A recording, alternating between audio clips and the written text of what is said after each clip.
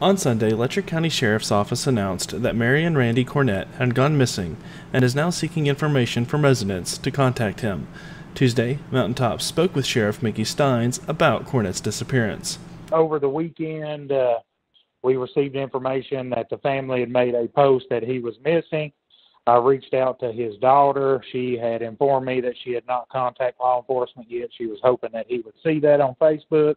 So we got all the information off of her. Made a post also of details, who he is, height, weight, all that, where the family had last seen him at. We had actually had an interaction with him last Wednesday, a deputy did. We received a complaint that a male subject in the Payne Gap area had made an attempt to get in a vehicle. Once the deputy gets up there and reaches out to the individual, it's this gentleman. He says that he's hitchhiking, that he thought they had pulled over to give him a ride. That's why he went up to the vehicle. He was not intoxicated or impaired, no warrants, no drugs, no nothing on him.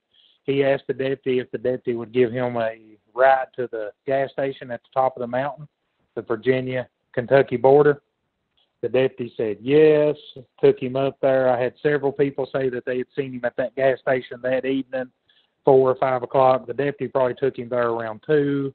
Fast forward to some comments and information we got yesterday that we was actually told that some people seen him at the Ermine gas station in a vehicle.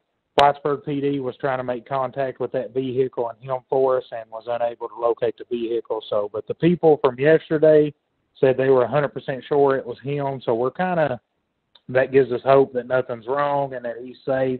We just wish he would contact us or his family. If you have information leading to Cornett's whereabouts, you can call Letcher County Sheriff's at 606-633-2293. For Mountaintop News, I'm Joel Cordial.